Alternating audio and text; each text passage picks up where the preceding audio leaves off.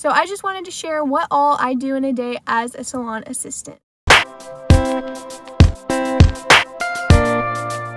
I graduated right during the middle of Corona, and so there was a lot of limitations, and honestly I was expecting to go straight from cosmetology school to working at a hair salon, and I'm so glad that that wasn't even an option for me, because I was not prepared, like not at all. Cosmetology school, I don't know about, you know, the Tony and Guy's cosmetology school, but my cosmetology school did not prepare me for actual salon work, you know. And so being a salon assistant has honestly been the best thing that has ever happened to me. And I am so blessed that I even got the opportunity. And so I just wanted to share with y'all what all that entails, in case, you know, maybe you're not ready to be a hairdresser. Maybe you feel uncomfortable. Maybe you feel like you could use more experience to be more confident in yourself and in your work. If you know anything about cosmetology school, once you graduate, you have to take your written exam and your practical exam. Your written exam can be taken at 1,000 hours, but you have to wait until you have 1,500 hours till you already graduated to take your practical.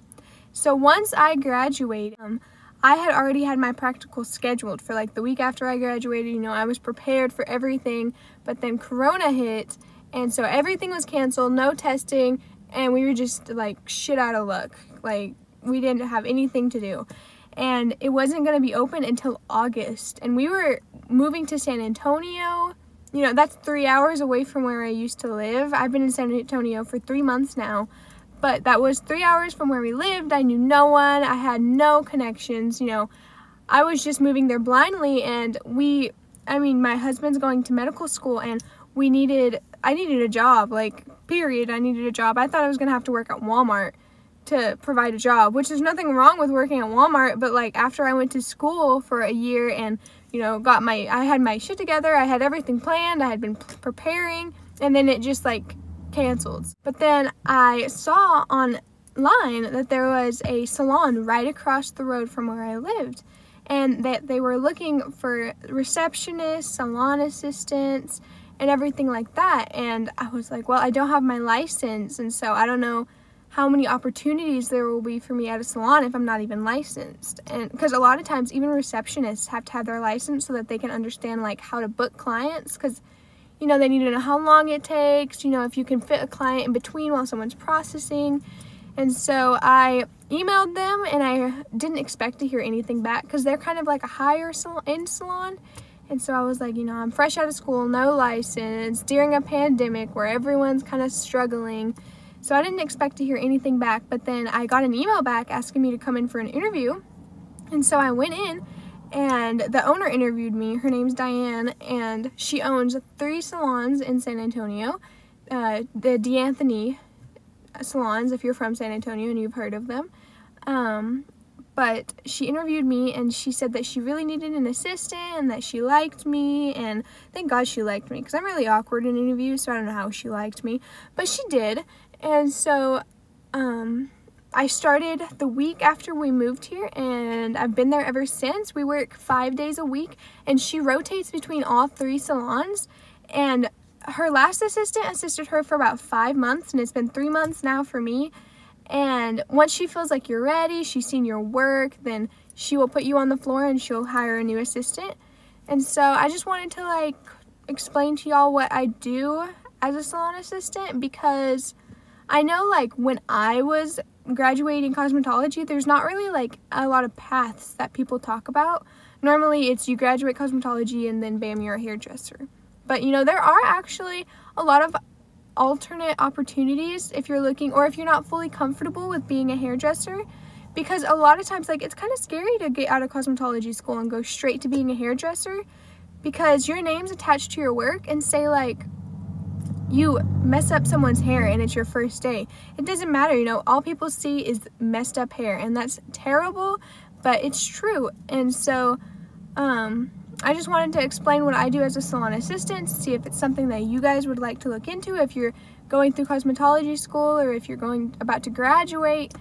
So as a salon assistant, I show up 15 minutes before she gets there, and I look at her schedule for the day. Usually we start at 9, but I look at her schedule for the day, and then I print off her schedule And she'll usually have about 6 people scheduled that day. I'll insert some clips.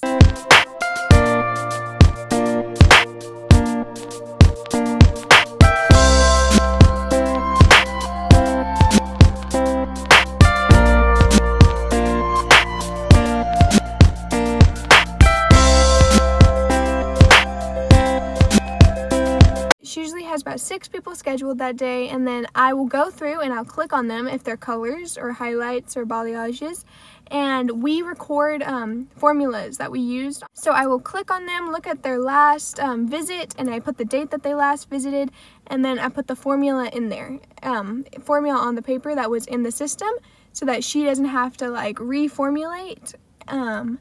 But so I write all that down, and then after I've done it for all of her clients, I go back and she has like a little spot that she prepares her color and everything.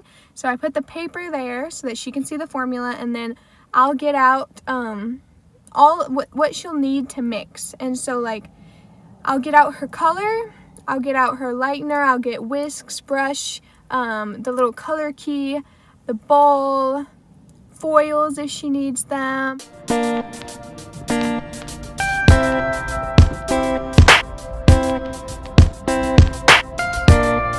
And then once her client comes in, I greet them, I take them back, I sit them down, I comb them out, and I part them into 5 sections if we're doing highlights, 4 sections if we're doing colors, and then I'll color block them so it doesn't stain them. We offer smocks to put over your clothes before you put the cape on, just in case color gets through the cape and you don't want your blouse ruined, which it is a higher end salon, and so a lot of the ladies do that because, you know, they have expensive blouses, and so we offer that. And if you are a VIP member, which a VIP member means you pay like $4,000 at the beginning of the year, and then all of the services you get are subtracted from that $4,000. So if you come in and get a color, then it'd be like $200, and you subtract that from $4,000 so that you don't have to pay every time, you just walk out. And you also get VIP gift bags every 4 months. And it's like a ton of products, brushes, and all that stuff. But if you are a VIP member, then you do get a royal purple smock instead of black like we usually do.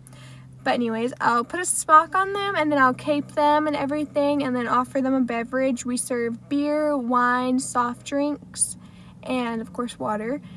And then once she's here, she'll talk to them, give them a little consultation. I'll listen, because she's a big like educator. She wasn't a Paul Mitchell educator, and so she loves it when I listen, and I just, you know, you stand there and you just absorb, because she's successful for a reason.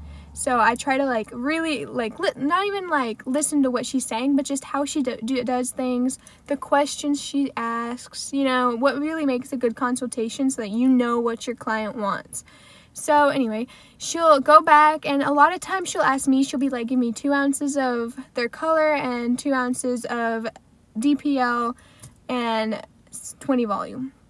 So I'll go back and I'll mix it for her, and then I bring it over to her station. I get her gloves, and then she applies it, and then I stand there. Sometimes I'll hand her foils if she's foiling, just to make the process go by faster.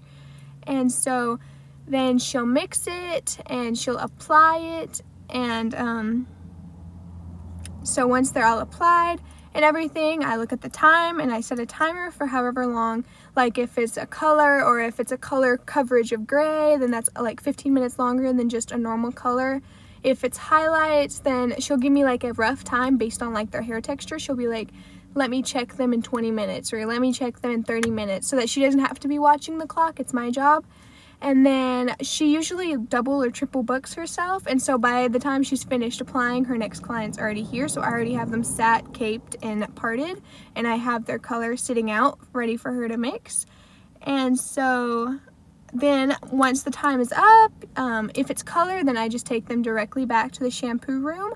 But if it's lightener, then I do I say like, oh, their 20 minutes is up, would you like to check them? And she is like, yes. And usually she's doing another client, and so I just pull open a foil so that she can see what it looks like, and she'll be like, okay, they're ready to go. And she tells me like, give them one wash, I want to tone them, or just shampoo them, they're fine. Use purple shampoo to tone them a little bit if they're really blonde. And so I shampoo them and I get them everything. And at first that was like frightening to me because like she's really like, you know, she's on a schedule, and so you have to be, number one, you have to be fast with your shampoos, which I'm still not that fast, but I've gotten better.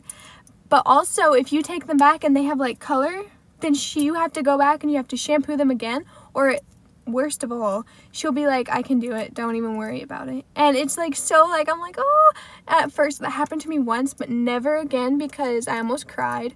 And she was like, don't worry about it, I got it. And like, you could tell that she was disappointed. But so I get all their color off. I make sure, you know, I'm like getting my hands under there, getting all their color off. And then you dry them, you put a towel around their head and tell them to go back to the station. And then you comb them out and you take color remover, get any of the color that they've left, that was left on them or that stained them. Then I comb them out, because a lot of times, you know, if you're blonding or if you have long hair, then it is harder to comb them out. So I comb them out so that she doesn't have to waste time doing that. And then I get her scissors out, or I get her shears out, and I get her comb out, and I set everything up on her little station so that all she has to do is just pick up the scissors and start cutting. And so either I style them or she styles them, or I'll dry them and then she'll come over with like an iron and touch up stuff. And then after that, I take them to the front and the receptionist checks them out, and we pre-book. Usually her clients will pre-book. She's booked for about 2 months out.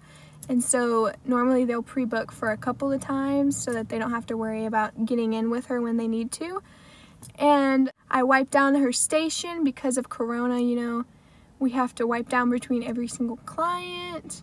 And I just make sure her clients are happy and comfortable. You know, a lot of those clients really appreciate you checking up on them because they are at a higher end salon, and so they expect you to be like, you know, oh, are you okay? Are you all right? And everything like that. So I just really try to make them feel like I'm there for them if they need something. And on the days that she is off, or on the days that she is less busy, she'll say like, if you want, you can book someone for a balayage. If you want, you can book someone for a highlights. You know, she lets me do my own work on days that she can spare not having someone there. And so I've done 3 balayages, I've done a haircut, I've done 2 colors, you know, and it's just so that she can see my work, and that builds her confidence in me so that she'll be more confident when she puts me on the floor and not have to worry like, oh my God, are they gonna complain? Oh my God, is she okay?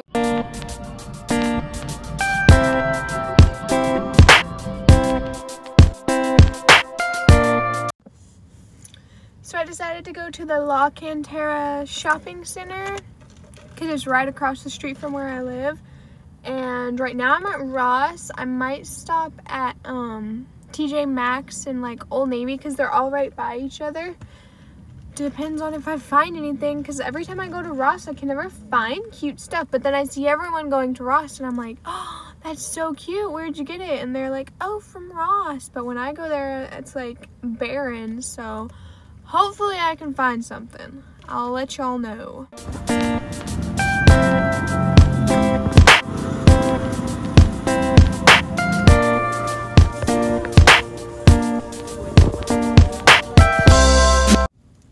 So I just got done shopping. I ended up going to Ross and TJ Maxx. And from Ross, I just got 2 things. I got this t-shirt. It's kind of like more casual wear, but that's what it looks like. And then the back is really cute. At my work, you have to wear black, white, or beige. It has to be like some kind of neutral. So I don't really mind though. Like, there's a lot of things you can do with black, white, and beige that look super classy and cute. And then I got this cardigan, and it's just like lace, which I have a red one, but like nothing matches red, like especially for work. So I got a white one. And then from Home Goods, I mean TJ Maxx, it's like the same store though, they're like connected. I got these cute shoes.